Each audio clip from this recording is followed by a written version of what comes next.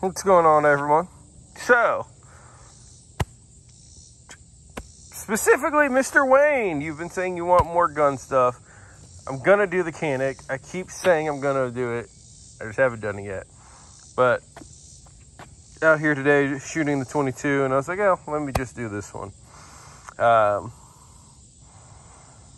this is my Ruger 1022 that I built for my son to get into shooting.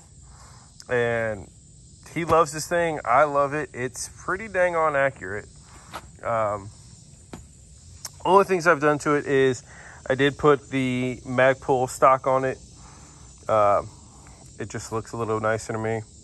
And then I did put in the Ruger trigger, or the BX trigger. Sorry, not the stock. They have their stock trigger, then the Ruger. I'm pretty sure it's called the BX trigger, because everything else is BX. I don't know. I can't remember. That was like 4 years ago. But anyways, it is a lighter trigger. Talking about magazines real quick. So these are the Ruger mags. These things work flawlessly. They have steel lips on them. This one is just their 225ers connected. Same thing. Steel lips. And then you get to aftermarket stuff. This is Butler Creek.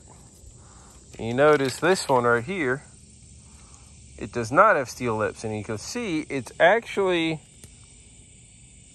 chipped up in some spots. And that's just from the pressure of the round. That's not from me banging it on anything or anything like that. This one jams a lot, like a lot. But what's cool with the Butler Creeks, you can just buy a bunch of singles and hook them together instead of having to buy the double. So really, if I had a third one, no, I couldn't, because there's the holes around the inside. Never mind, couldn't do that. But, thing bugs.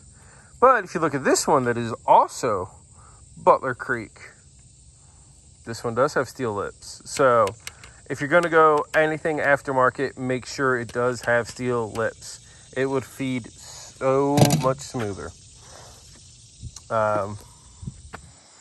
But yeah, that's about it. I mean, I've had this one in quite a few videos. Actually, the last video I posted was of me doing the rapid fire versus bump fire on this one. I did used to have a bipod mounted up there. Don't really need it. I don't hunt with it. I mean, this is a plinking gun, just playing in the backyard, shooting really fast, dumping a lot of ammo, not having to worry about money, because 22 ammo is still pretty cheap here. But yeah, this is, oh, and I do have a Vortex crossfire. Vortex goes on every single firearm I have. Love their warranty process and their customer service. If you don't know about those, look into them.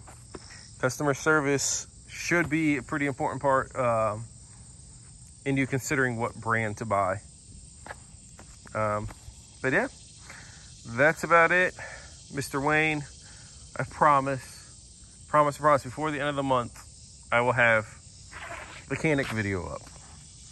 So, anyways, here she is again. Oh, and everything is color filled. I do that to most of my inexpensive guns. But yeah, it's my Ruger 1022.